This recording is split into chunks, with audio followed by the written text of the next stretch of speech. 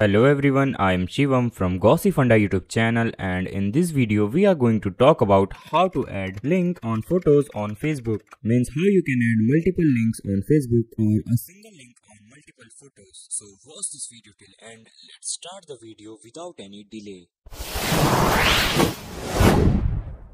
Sometimes adding links are very useful for business point of view and also for credit distribution. So directly let's go to the process. So firstly let's do this on PC. Right now we are on Facebook homepage. Simply click on this plus icon to create a post. Now here we have an interface of create a post. Now on first method we can simply add link by copying it and pasting it over there. Now on the second method we will see how to add multiple links on a photo. To do this simply select a photo, click on this edit option, and here you will see an option of tag photo. Now select this option and simply left click anywhere on the photograph, paste the link of the website. You can also select different account on Facebook or different links supplied by Facebook. Now simply save changes. You can also add link on caption, and here it's done. Now you can post this. Now for mobile, choose multiple pictures you want to post. Now paste link on the caption of each picture you want to post. Now upload your post and there you go. So I hope this video will be useful to you. Make sure to like the video.